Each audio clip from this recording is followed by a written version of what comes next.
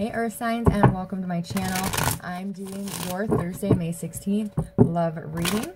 This is for Taurus, Virgo, Capricorn. We will go in that order. I'm making this into one video, but I am doing each zodiac separate. So just because the energy starting today is huge for this full moon we have going on this weekend. So I did want to split up the energies for the dailies. I'm just doing it in videos still by element. If you haven't subscribed to my channel yet, please do. I appreciate each and every one of you that have. You are such a blessing along my spiritual journey, and I'm so glad that you allow me to be part of yours as well. So thank you for that. All right, we're going to start with, let's see here. Let's start with Taurus. Sun, Moon, Rising, and Venus. Spirit guides and angels, what do Taurus need to know about Thursday, May 14th? Moving into the weekend. What do they need to know in love? What is their energy? All right.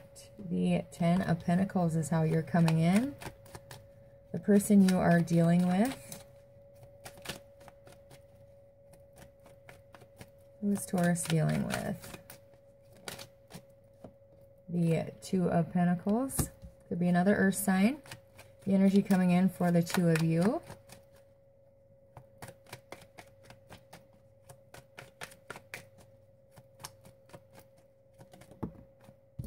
Is the 6 of Wands. Spirit's advice.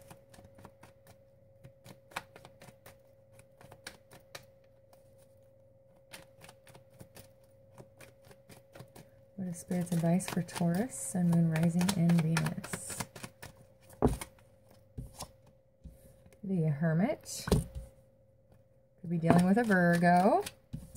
Your outcome is the 8 of Swords with the 5 of Pentacles, the Knight of Swords, and the Moon.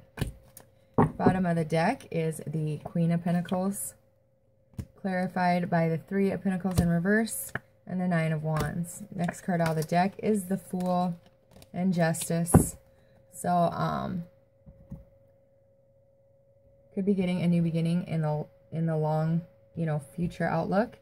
But let's see what we got going on for today and the next couple days.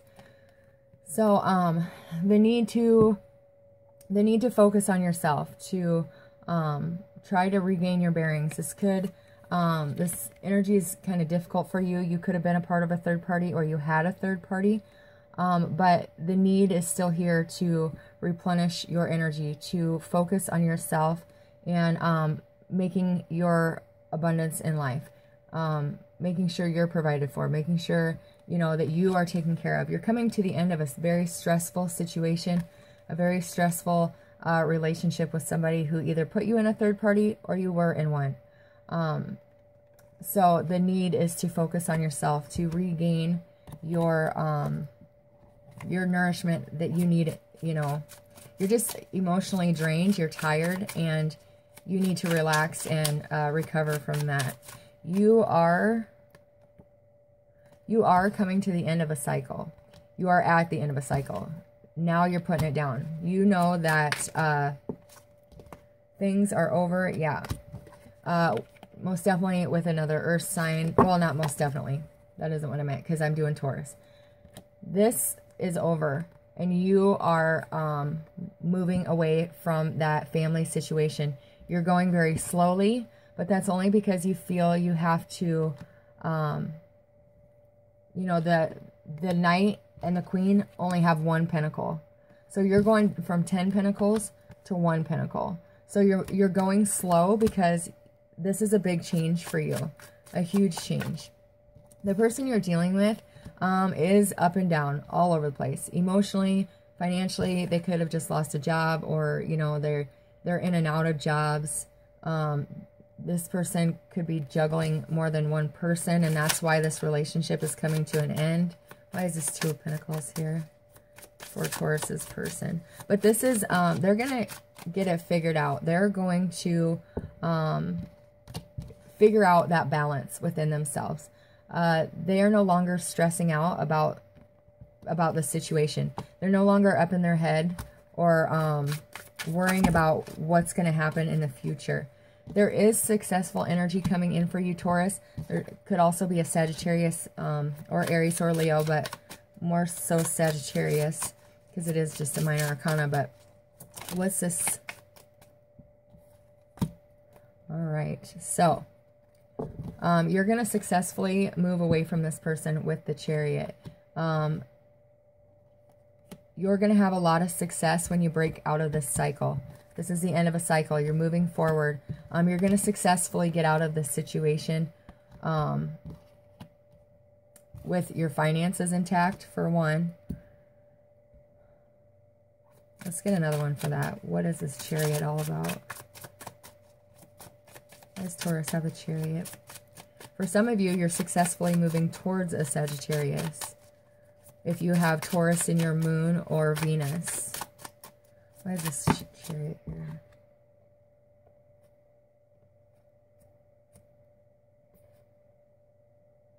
Okay. So, Taurus, you are moving away from an unhappy home. There was somebody in your space that was using emotional, like, abuse towards you. Well, not abuse, but, like, they're, like, mind-fucking you, just to put it out there. That's why you have stayed in this for so long, or you did this to a Virgo. So, Taurus, if you are with a Virgo, you are the one that was manipulating them to try to stay for the children, because you're making them feel guilty for wanting to leave, and you were using the kids as a way to get them to stay. If it's not you, they did this. If you didn't do this to them, they did this to you, for this group of you. But you're now seeing that you're better off leaving as well, or vice versa. Remember, these energies can be back and forth. So Spirit's advice to you is to take a step back, to retreat, to disconnect from all the outside influences, all the outside voices, all the people who have 2 cents put in about it. It's time to go within and see what you really want, because you don't see you don't see how you can have this new opportunity for big love with this Virgo, or whoever you're with. It doesn't have to be Virgo. It's just somebody who is very closed off, kind of keeps to themselves. But you don't see how you can have an abundant, big love with this person because of all the cheating or lying or deceit in the past. Now, it's in the reverse, so it's in the past. But you just can't seem to get over that. So Spirit is saying to go within and see what it is that you truly want. Do you want this new beginning? Do you want this opportunity for big love? Or do you want to move on? Because for some of you, you're doing one thing and saying another. You don't want to put up with this deceitful energy, but then you try to talk them into staying for the kids type of energy. And at the end of the day, you're just feeling stuck. You have this fear of being abandoned. But somebody's coming in telling you the truth of how they really feel. And this could, well, let's see what the clarifiers are. I have the 5 of Pentacles here. And the Knight of Swords. Ooh. And the Moon. Whoa, lots of secrets. The Moon.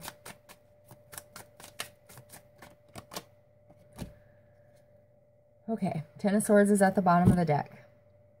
Another cycle ending. But you feel stuck and trapped, very emotionally drained after being a part of a third party. Like I said, this person was juggling energies.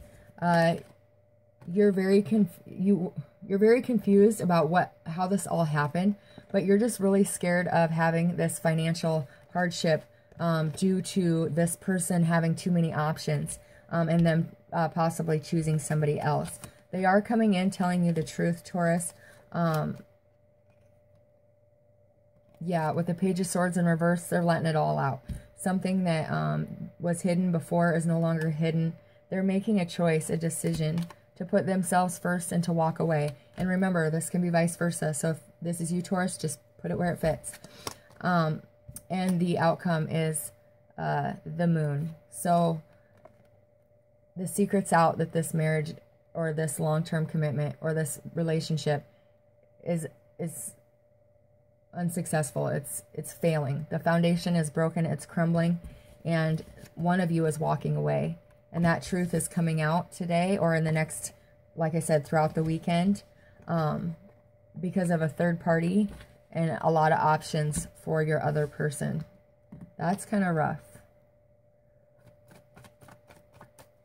The secret coming out too is if you have Virgo in your chart or you're dealing with a Virgo, whoever has that Virgo energy could be the one that declines the opportunity for this new love or for this second chance. Yeah. But you are going to move forward successfully. So remember that this is what the future energy is coming in for you. And you're still looking absolutely amazing on your shared energy. So right now this could feel kind of rough, but you're gonna see why this all had to happen.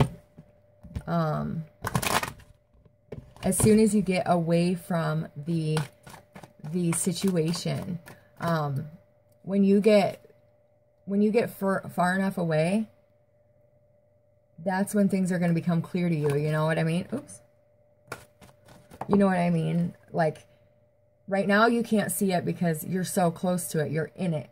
But once you take a step back and see everything that happened, you know, kind of take that hangman approach to it, it's going to be, you're going to see things for what they are, and you're going to successfully move forward. Your two cards are, there's not enough attraction or chemistry to keep this relationship going, and forgiving and learning. As you heal from the past and experience, when you heal and release from the past, you experience more love in your current moments.